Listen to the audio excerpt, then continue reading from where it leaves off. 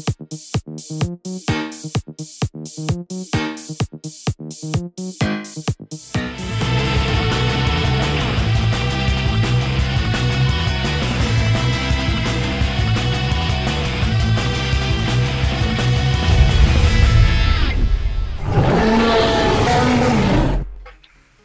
everybody, and welcome to a very special Toy Wizards Power Rangers Fan Fest update. That's a good way to put it? This is a nice update to the reviews that you did at the Fan Fest event, which was incredible. For a virtual event, I have not seen that much time and effort put into it. Looked like a real convention. Like I maybe couldn't go to Vegas and I was watching it on TV. That's what it looked like to me.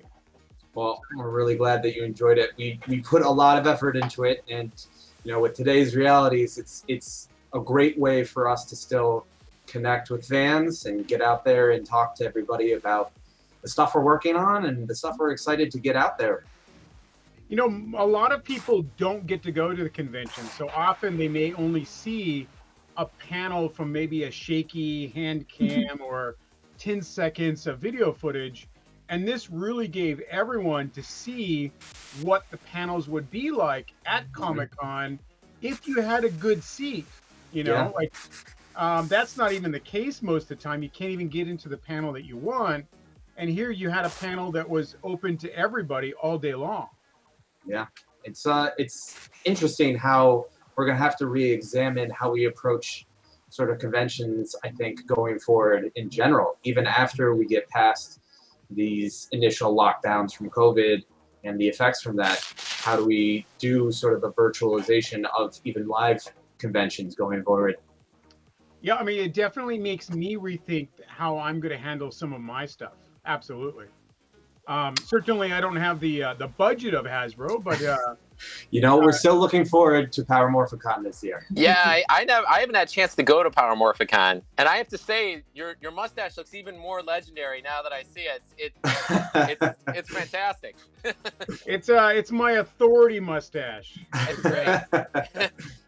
Well, you know, Morphicon this year with COVID, we're going to do a virtual event. It won't be as nice as Hasbro Fan Fest, but we are going to do a virtual event in June, and then the real show where everybody gets together will be next year in August, back in Pasadena, California, and we're really expecting that just to be fantastic. It's going to be the time that a lot of Power Ranger fans all get together in one spot, especially after the delays of COVID, and I think it's going to make a really good party, and everyone's going to be excited. I'm excited. It's, you know, there's no, as cool as it is to have a chance to see things in a firsthand, like you're right there in a great seat watching a video or seeing guest stars or whatever in this type of environment. There's no substitute for talking to people around a glass case and getting that personal connection. It's one of the things I love about San Diego Comic-Con, and I'm looking forward to it, Power Morphicon. Well, Power Morphicon is not as big as San Diego, but it is a big show. It's not a small show. It's a good sized show. And every single person there, except for, like, you know, Lisa's dad, is a Power Ranger fan. Like, they're there for a purpose. They're there for a reason. And they're really, you can feel that energy where every single person you look at loves the same thing that you do. And that's what makes it so special. That's awesome. And speaking of special, you guys revealed some really special Rangers at the Fan Fest event.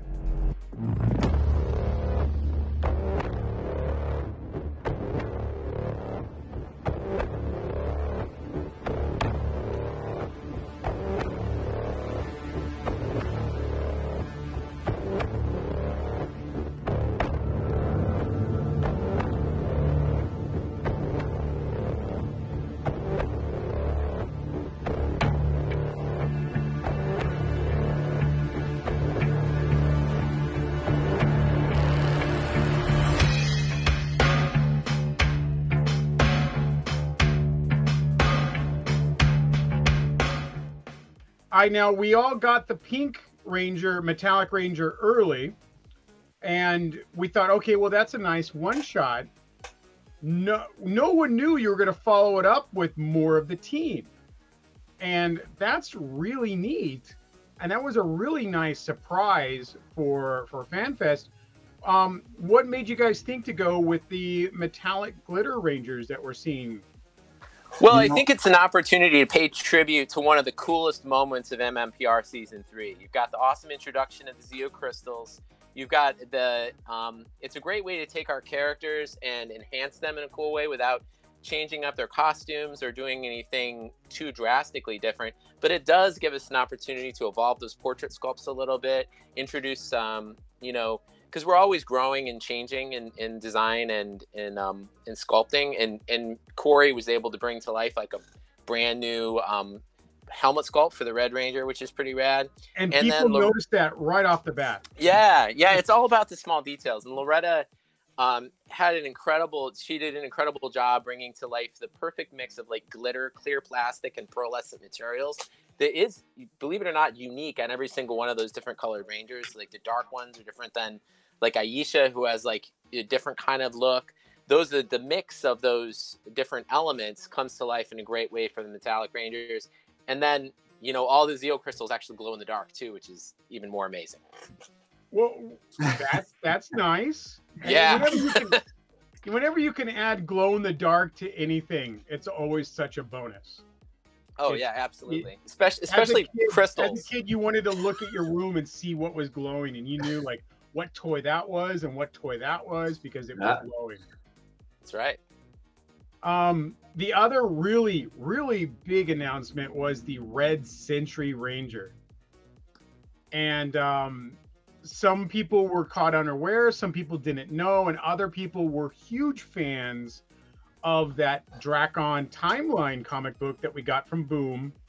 And it really did explode the Power Rangers into a multiverse where you can go in several different directions with Power Rangers now and make your own new worlds. And one of those worlds was a dark world with a dark Tommy and the Sentry Rangers, which, you know, tell me a little bit about bringing that comic book page to life.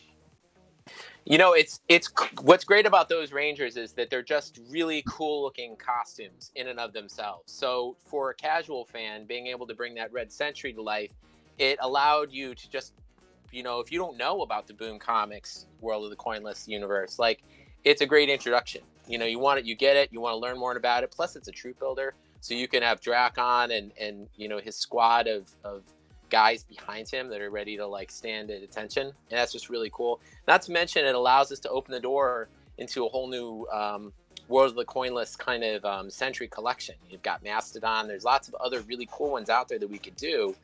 And that's one of the great things that Loretta has done on this brand is she's able to start to paint a picture where in some ways she's completing some collections, she's opening the door for other collections. And I think that's what's great about our hobby. It allows us all to kind of like, we come into it at a different stage and allows the collection to complete, but also opens the door for new ones. And I think, you know, it's just the tip of the iceberg. You know, the Omega Rangers are cool. There's a lot of cool stuff in those comic books.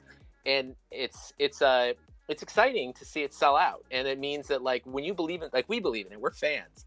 But like when you see, you know, people lay down money and this thing sells really well, like it encourages us to take more chances and do those deep cuts. Cause that's, you know, we love them too, but we also want to make sure we leverage it with things that are, you know, Green Rangers and things like that, that we know the casual fan is going to like too. No, I'm really, I mean, obviously I'm really excited to see more of the Sentries. In fact, until recently, I had those costumes in my storage here in the backyard. I finally gave them back to Jason David Frank like literally a month ago. That's awesome. But they were like just sitting in boxes in my storage. I know how many fans were like, "Why aren't you displaying those?" I'm like, "Oh, they take up too much room." That's a big commitment having a costume. Yeah, I already have a monster in one of my rooms and. They're big and they take up so much space. And if you don't know, the costumes are made out of what's called foam latex. Oh yeah, degrades. And I collect sneakers, and it's it's a clock on those things. horrible thing about age. And so slowly those costumes get brittle and then they start flaking off. And you think a cat shedding is bad. Wait till you get a monster suit that wants to shed. That's something else. But you did say Omega Rangers? Yeah, I mean, there's a lot. I mean, there's so much out there to do. I think. So what you're telling me is that there's a chance. Well, there's always a chance. I mean, we've got 30 years of stuff to pay tribute to. Everybody's got their favorite season, you know, and there's ways to bring elements of those things to life, and that's what was so cool about the Red Century, is it allows us to test the waters of something like that, and you know, if it's a success, then let's. You didn't test the waters. You blew the waters out of the water. I mean, it's Corey and Loretta do an incredible job on these things, and it's exciting to see the people believe, because there's one thing if we, like John and I believe and Bridget believes, like, but when the fans believe, and then it becomes something bigger, and we're all, you know, as part of the Rangerverse, we're all in this together, and to see people get as excited about this stuff as we are, that makes you want to take more chances. I absolutely believe. For Power Morphicon, we had the first Dracon exclusive with Bandai, and I fought for that for a year and a half. They didn't want to make it, and I'm like, no, this world is popular. You gotta do this.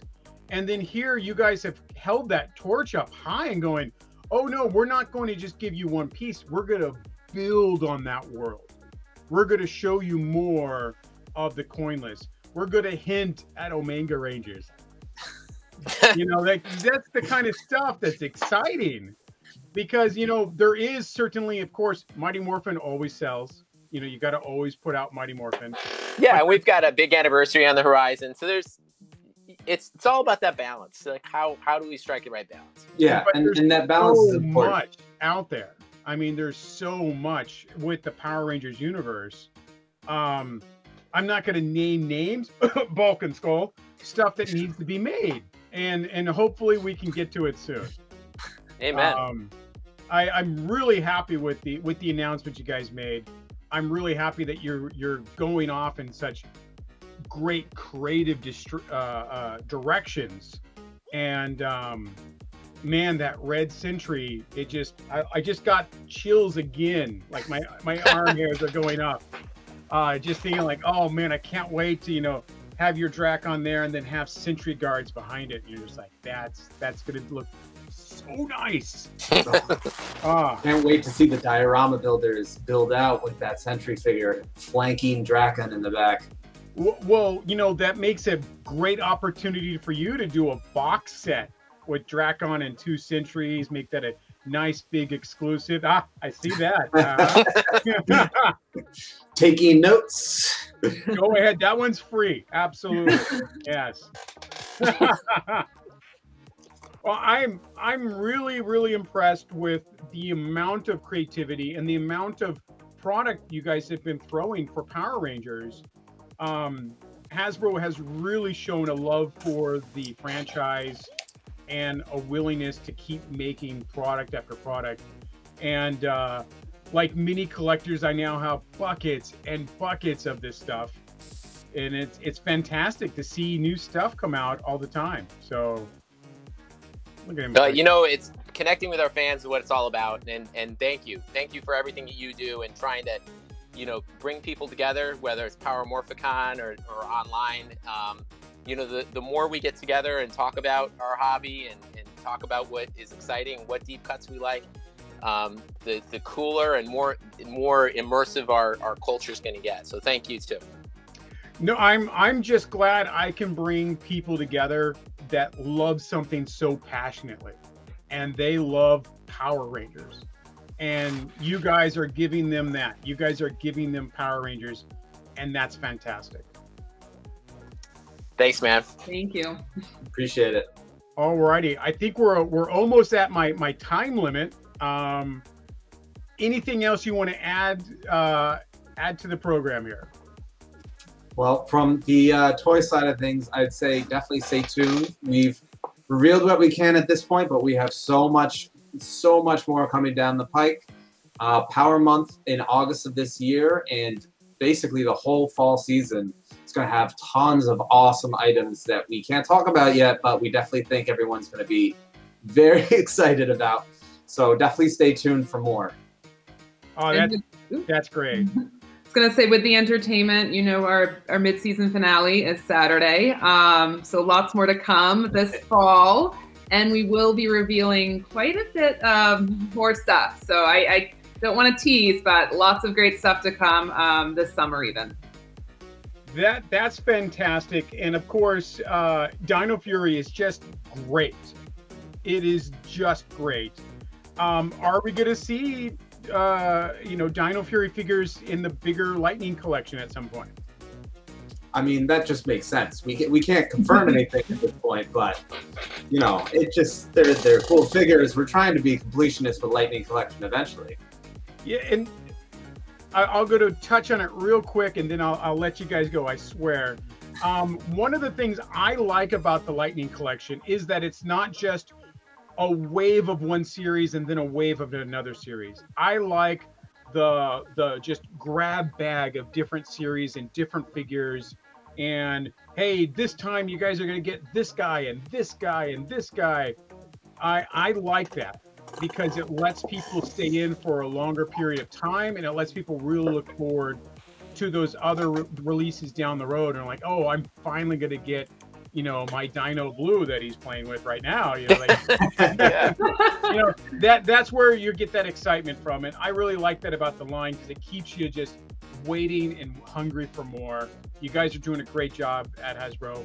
Thank you very much. On behalf of all Power Ranger fans, thank you. Thanks, Scott. Thank you. All right. See you guys later. Thanks. Okay. Please follow us on social media, on Facebook, on Instagram, on Twitter, and like and subscribe to these videos so we can keep bringing you such great content.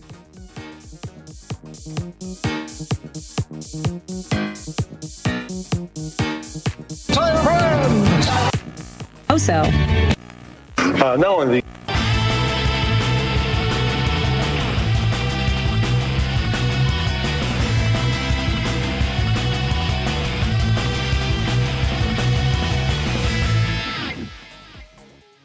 Thank you. Thank you for having us. Thank you.